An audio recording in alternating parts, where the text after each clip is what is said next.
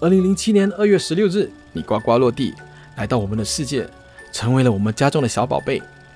和其他孩子没两样，你爱哭爱笑，成天把我们逗乐。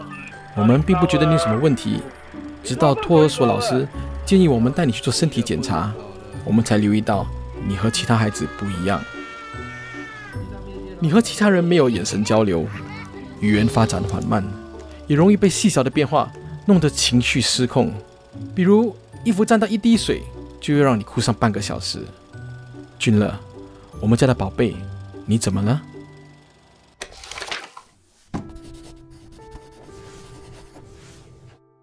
？2010年的最后一天，我们收到了检查报告，医生诊断你患有自闭症。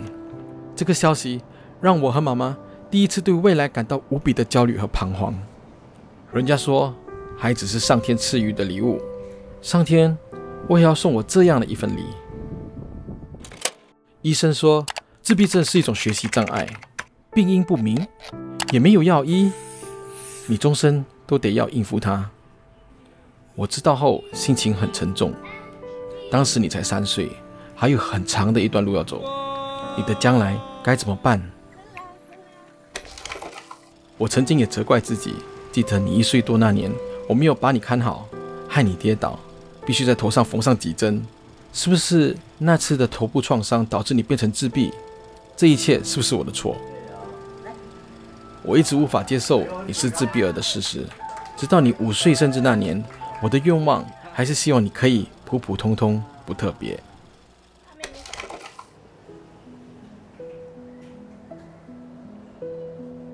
记得有次我带你到购物中心闲逛，看见好多父母在一家补习中心外等候孩子下课。一个小男孩快步地走出补习中心，找到爸爸后，牵着他的手，兴奋地和他分享课堂上的每个趣事。那一刻，我感到羡慕又嫉妒，强忍着泪水，假装若无其事。我嫉妒那位爸爸有一个能与他沟通的孩子，爸爸大手牵小手，开心地和孩子聊着天。这种其他父亲每天都在做的事，对我来说却是那么的遥不可及。爸爸什么时候才可以跟你好好的聊天，让我成为你最好的朋友？ What do I do?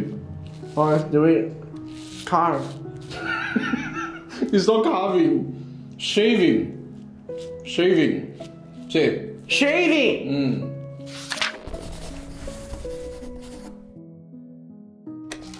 你的感官比较敏感，环境太吵闹，天气太闷热，或其他不同的外在因素会让你受到刺激，不胜负荷，不由自主地发脾气。尽管如此，妈妈和我还是会坚持带你出门，甚至出国，因为我们认为生活在这个社会上，就必须学习如何应对它，学习如何面对这些不同的环境因素。你知道吗？陪着你成长，不止你，爸爸也学会了勇敢。爸爸 go first, and Gina will go later by yourself. Yes. Yes, brave. Yes. Okay. 记得第一次和陌生人说出你是自闭儿时，我回去哭了，我崩溃了，因为我责备了捣乱的你，但你完全不明白我在说什么，我感到很无助。不过有了那一次的经验，也让我明白到我不可以再这样一直逃避现实，因为我的胆怯会阻止你得到你所需要的帮助。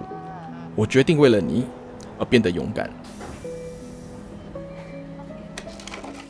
爸爸曾经是个工作狂，没有时间陪你，不过说好了为你勇敢，接受现实，所以爸爸毅然地离开了喜欢的工作岗位，成为了自由摄影师。这样我就可以腾出更多的时间陪伴你，带你去上学，去治疗，我们就一起克服自闭症吧。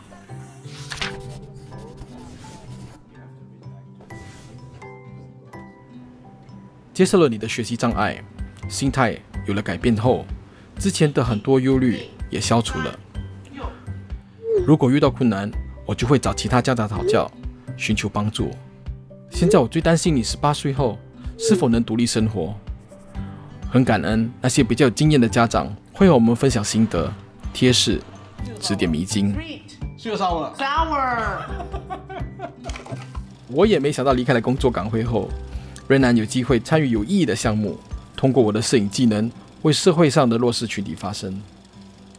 回头看来时路，我领悟到生活永远不能按照你希望的方式进行，出乎意料的事会在生命里发生，就像后来妈妈得了鼻咽癌一样，我们没有办法控制生命里会发生的事，但是不要气馁，我们还是可以在生活的局限里找到春天。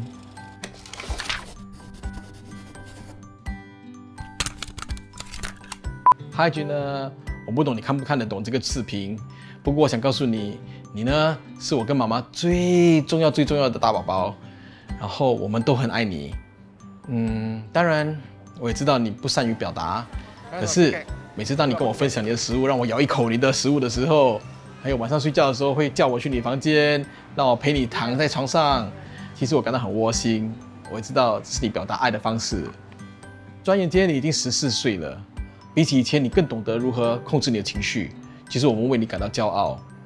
君乐，希望未来日子你一样可以健健康康、快快乐乐，做一个勇敢的孩子。